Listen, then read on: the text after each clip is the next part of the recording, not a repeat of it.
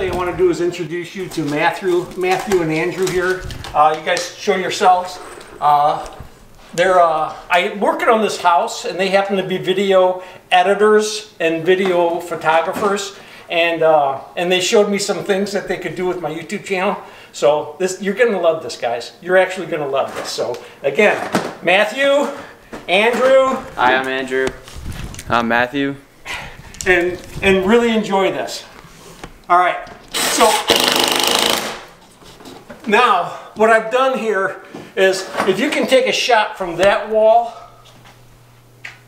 to that wall over there, this is a really long distance here, guys, and it's gonna crack. I absolutely guarantee you this ceiling is gonna crack someplace, because I think this is something like 50 some feet, almost 60 feet from wall to wall. So I have to put in a control joint, and you've heard me talk about control joints before, but I'm looking for a good place to put it. And I don't think from corner to corner was going to be good. They're going to be putting in some can lights here. So I thought, you know what? I'm going to go in between the can lights.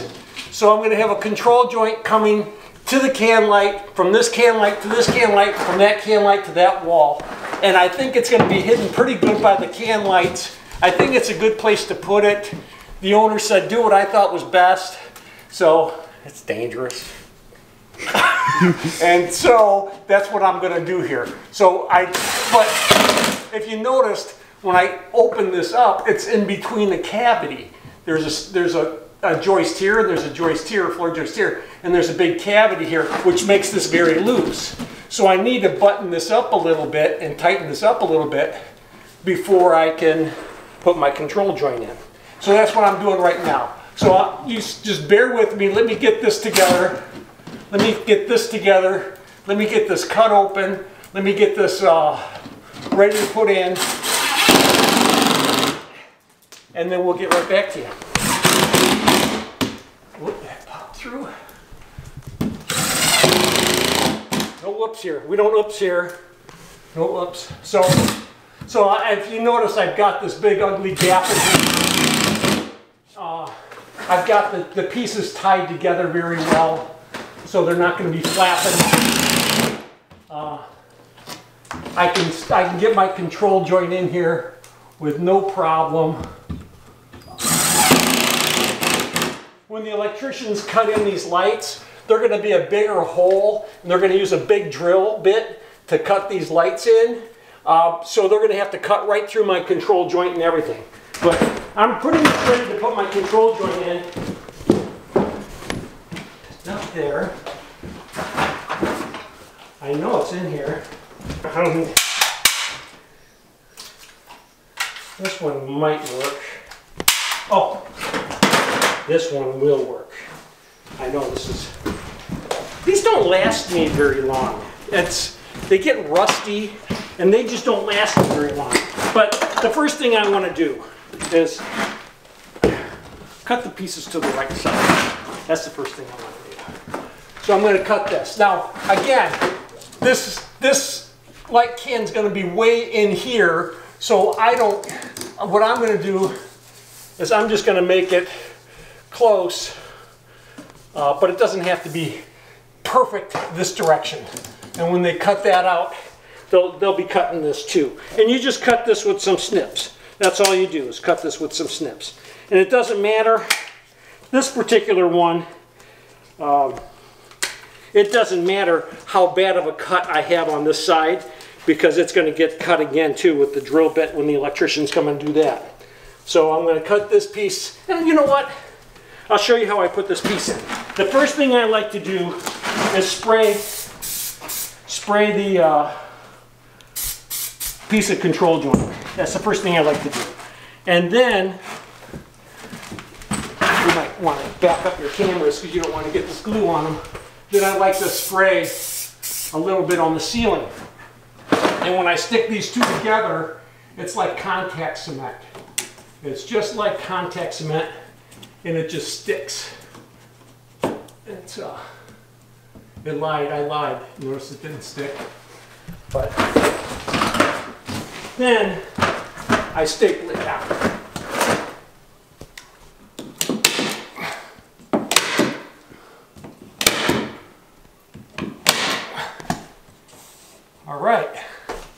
That's good. Next.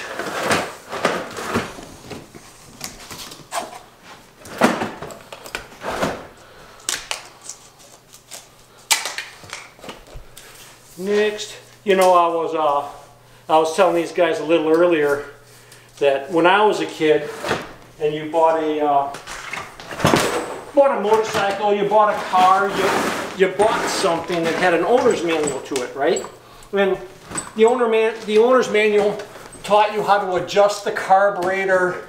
I know a lot of you guys don't know what a carburetor is anymore because they're all fuel injected. But cars used to have a carburetor, people. And the owner's manual taught you how to adjust the carburetor. It taught you how to basically take care of your car, how to pretty much everything. It gave you the specs. It would give you the specs on the torque for your head gasket. So it told you how to take your head gasket on and off and everything. So, and I'm gonna go back to this right now.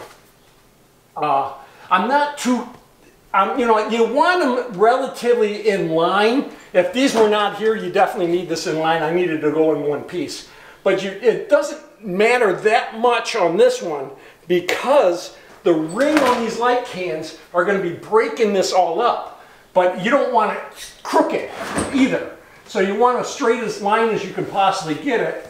And so this looks pretty good. And if you notice, that really stuck in there very well. Well, let me get this one stapled too. I'm going to go back to my other thought now too. So the owner's manuals, they told you how to, what you set the gauge at for your head gasket, your head bolts. Told you how to adjust the carburetors. They gave you a ton of information, so you could do it yourself. You know, today's owner's manuals, hey, don't drink the battery fluid. That's bad. Don't drink the battery fluid. And you're just like, what? It's kind of like having those little jars of chiclets in your vitamin box. You know, they have those little containers that keep the moisture out. And you rattle them, it's like little chiclets in there. Don't eat this. Come on. You know somebody ate it. You know, somebody ate that. That's why they had to put the warning in there. Don't eat this.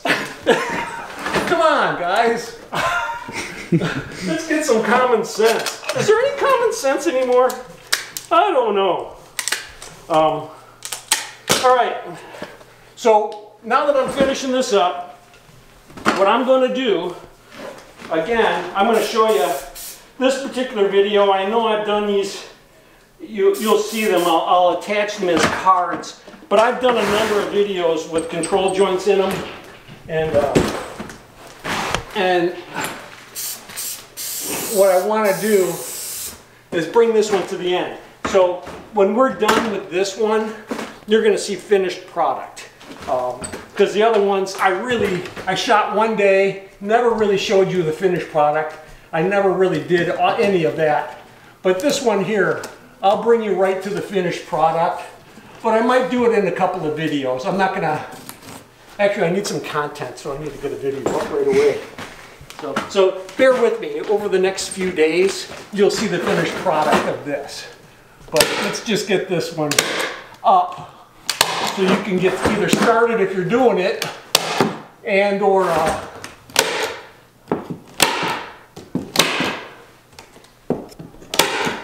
give these guys a little advertisement and give me some views and some more subscribers. So there you have it. This is all ready to coat. And if you remember, guys, when I get this all done and finished, this little tab right here peels away. This is tearaway bead, and it peels away, and you'll see that this is going to be a nice flush surface right on the ceiling. And I'll have this all mudded. It'll be finished out. Yeah, probably a level 4, level 5. I have to be careful because this is a long wall. These are some bad joints in here and easily seen. What saves me a great deal of discomfort on the ceiling is These are all light cans. And when you turn the light cans on and you look up, you're blinded and you can't see how bad of a drywall job I did. Yeah.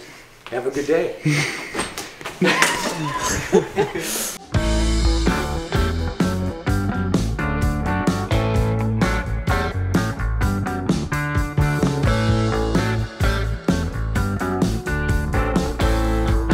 If you really like the videos, subscribe. And if you really like the videos, please just share them with somebody else. All right? You guys have a great day.